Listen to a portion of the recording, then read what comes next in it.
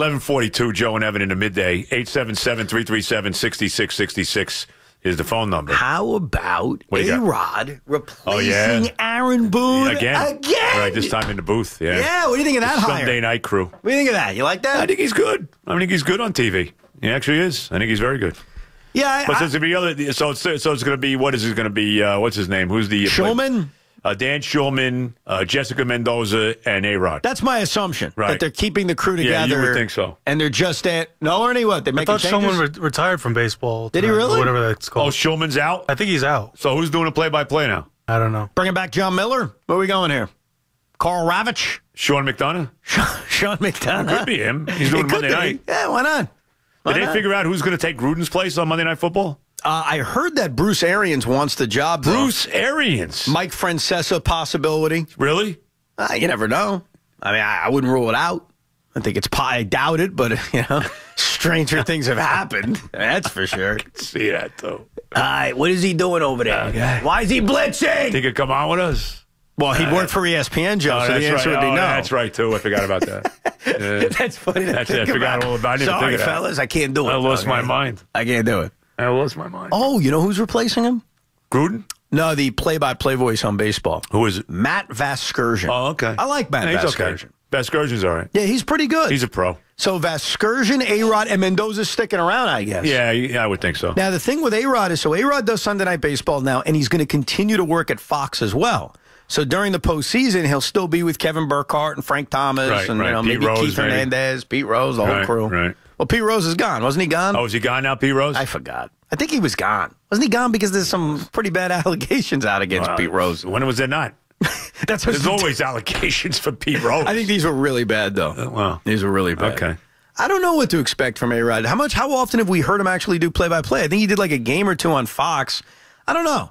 The thing is, Sunday night, I don't know. How often do you watch Sunday Night Baseball when it's not the Mets and the Yankees? Like, never, right? Right, pretty much. Right. Sunday Night Baseball is sort of a religion because Sunday Night Baseball, not only is it baseball on a Sunday night, and there's usually not much else on, but that's your final shot to win the week in fantasy.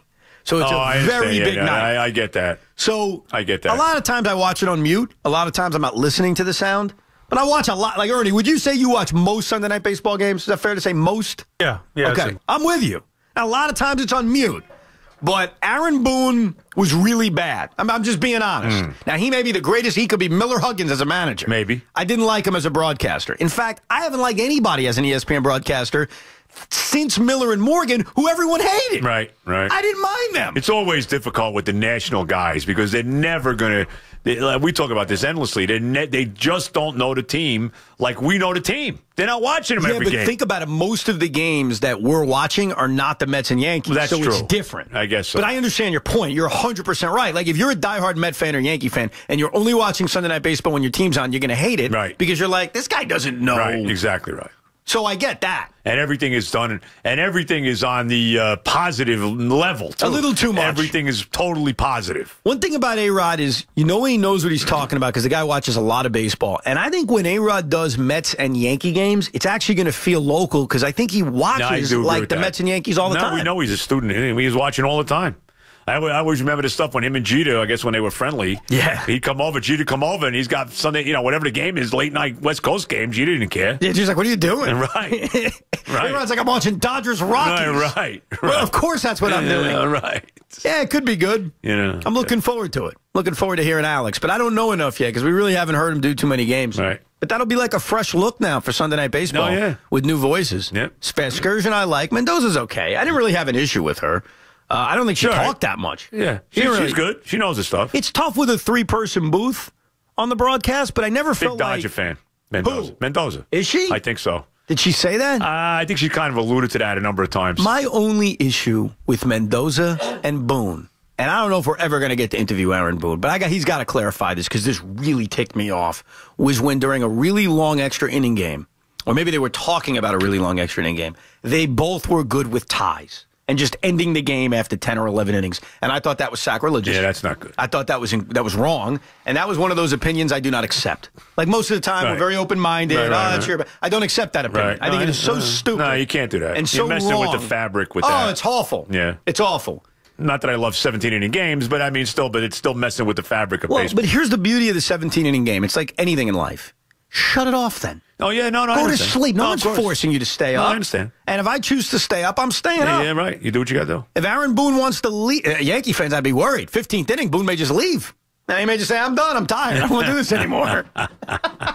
I kid. Yeah, but I am very curious to see who's going to take the Gruden spot on Monday Night Football. I really am. I wonder if Dennis Bruce... Miller? I don't think they're going back there. I really did. Maybe Martha McCollum. I doubt she's. They could add her to the crew. No, I doubt she's going to be doing it. Governor Christie. How about that? Governor Christie. You know what? That's not insane. He knows football. Governor Christie would not be insane. No. I'm with you, though. Like, I like the whole Dennis Miller and Tony Kornheiser, too. Like, I liked when they were part of that crew. Yeah. Bruce Arians, I don't know. I mean, have we really ever heard him... It's not just breaking down the game and knowing the game. We know Bruce knows the game, obviously. Right. But how does he, like... And that was too positive, too. I mean, John Gruden was everybody's the greatest. Oh, forget about Gruden. I mean, come on. Oh, man. Sat down with every quarterback and, Gruden's quarterback camp. It was unbelievable. Yeah. It's going to be interesting to see how Gruden does in Oakland now. He's got a lot of pressure on him. The reunions He's got a lot of pressure on him. Oh, yeah. Well, look at the money he's making. I know it. He's got big pressure on him, boy. Those reunions never work out as well as the original. Not really. Look what Joe Gibbs came back to the rescue. Yeah. I think they made the playoffs, actually, a couple He wasn't a disaster, but it wasn't what you dreamt. No, it wasn't like the great coach he was before. Remember when the Mets brought back Roger Cedeno? That was bad. Really putting Roger Cedeno? I'm just thinking of bringing guys back. Roger Cedeno. In the same sentence as Joe Gibbs? I'm kidding. Really? I just remember them bringing it back and it being terrible. Oh, my God. But usually those comebacks, man, they don't work. They don't work as well the second time around. Just the way it is.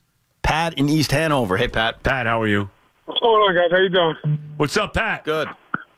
Pete Rose got replaced by our boy Keith Hernandez, by the way. I don't know if you guys remember that. Is that okay? So Hernandez is in and Rose is out. Okay. Yeah, he's good, Keith. Just wanted to talk about the Jets real quick. You were talking about Nick Foles before.